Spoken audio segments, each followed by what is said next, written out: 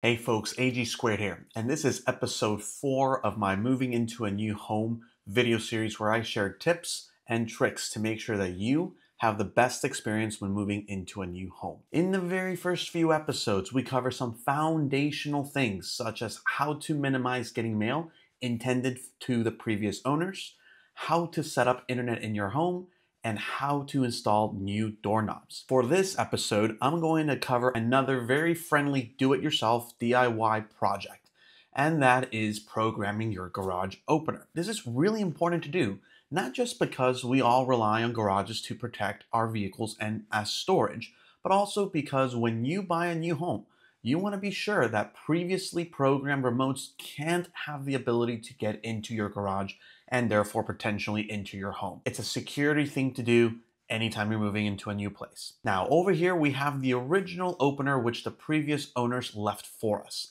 And over here on the other side, I have a universal brand that I like to buy for all my investment properties because of the ease and versatility of programming it with many garage openers. Let's go up on the ladder and start programming this original remote first. After we're done with this one, I'll also program the universal one so that you can see how easy both are to do.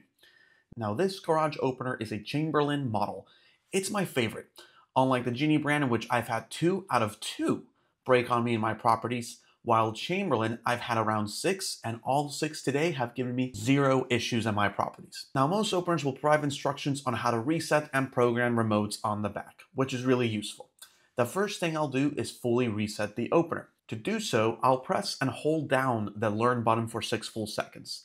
The instructions here tell me that the Learn button is the yellow one and that a yellow LED will turn on. There's the LED, and now we wait until the LED turns off. Once it does so, we'll know that the opener has been fully reset, and I'll go ahead and release the button. Any remote that had been programmed previously will no longer work now. That's what we want, folks. So now we're going to program a new one. The instructions say to press and immediately release the Learn button, and within a 30-second window to hold the remote control button that I want to use to operate it. On the remote, I'll press and hold the button until I see the garage LED blink.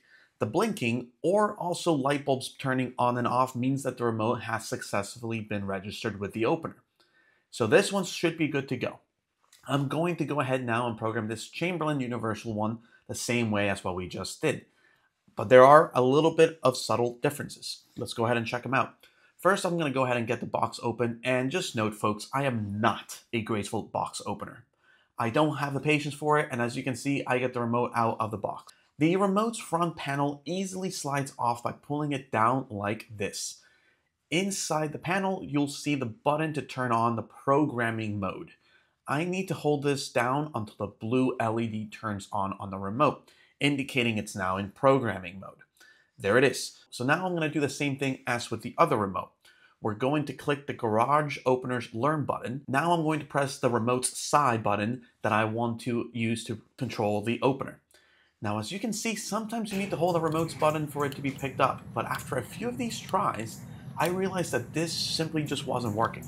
So I decided to turn off the remote's programming mode by pressing the same button as before. Once it was turned off, I went ahead and tried to program it again, and this time around it went ahead and worked. Now as this is closing down, I want to wait until I see it close down all the way.